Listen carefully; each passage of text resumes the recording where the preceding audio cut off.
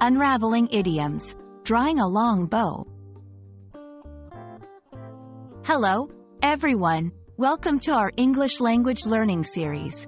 Today, we're diving into the fascinating world of idioms, specifically the phrase, drawing a long bow. Idioms are a key part of mastering English, adding color and depth to our conversations. So, if you've ever wondered what it means to draw a long bow, you're in the right place. The phrase, drawing a long bow, is an idiom used to describe someone who is exaggerating or telling a far-fetched story. It comes from the world of archery, where drawing a long bow requires a lot of strength and skill. And the longer the bow, the more challenging it is to draw and shoot accurately. In this context, it symbolizes the stretch of truth or the effort to make a story more interesting by adding unbelievable elements. Understanding the origins of idioms can often help us grasp their meanings more deeply. The phrase, drawing a long bow, dates back to medieval times, when archery was not just a sport but a crucial skill for soldiers.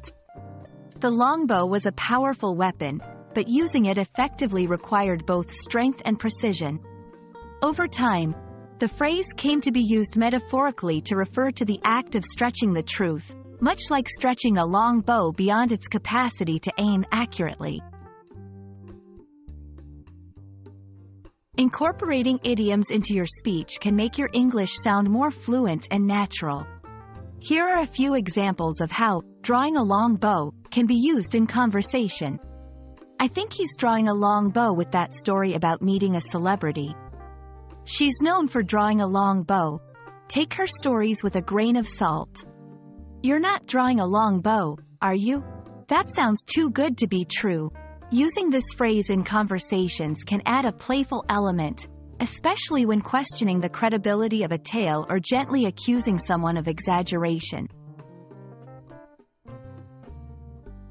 We hope this exploration of the idiom, drawing a long bow, has been enlightening and adds a new dimension to your English language skills.